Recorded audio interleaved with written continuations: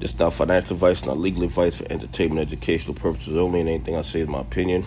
Please don't make any financial decision based on anything I say in these videos. That being said, hit the like button, subscribe button, all that YouTube algorithm stuff, so you get the videos I put them out. See what I'm thinking, see I'm analyzing that data. Like I tell every day, the day they release us is false. So been against a false narrative of the market, so we can make bad trading decisions. But listen, I did a video, I think it was 2 days ago, where I challenged everybody who supports the actions of Adam Aron to give me one legitimate reason as to why Adam Aron dropped those 350 million shares, or announced it right after the earnings, right after the best earnings in the history of AMC. And 2 days later, after I put that challenge out there, I still have not received one legitimate reason from any Adam Aron supporter to justify what he did. I mean, at this point, even the Adam Aron supporters are dumbfounded. They are dumbfounded. They can't even understand his actions, and not only his actions, but the timing of his actions. If you go through my Twitter, if you go through my YouTube, they can't justify it.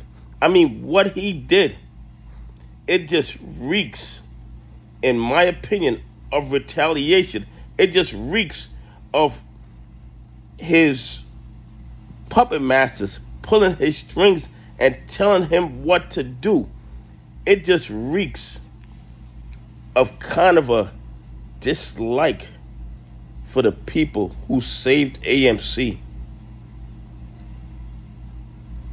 and put $50 million in his pocket and the pockets of his sons. Anybody who thinks that Adam Aron's actions was beneficial to AMC, beneficial to retail investors, why haven't you guys told me how it was beneficial? I am still waiting for one of you, just one of you, to explain to me how this $350 million drop the day after the best earnings in AMC history was beneficial to retail investors and beneficial to AMC.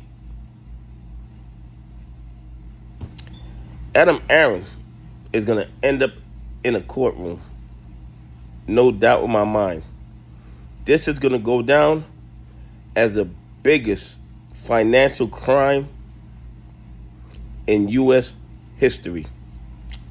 And when we go back and look at the numbers, I believe the losses are going to be in the trillions.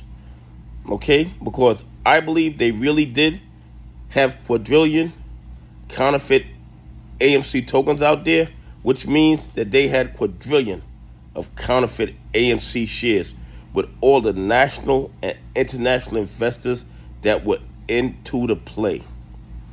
Anyway, leave some comments. Tell me what you think.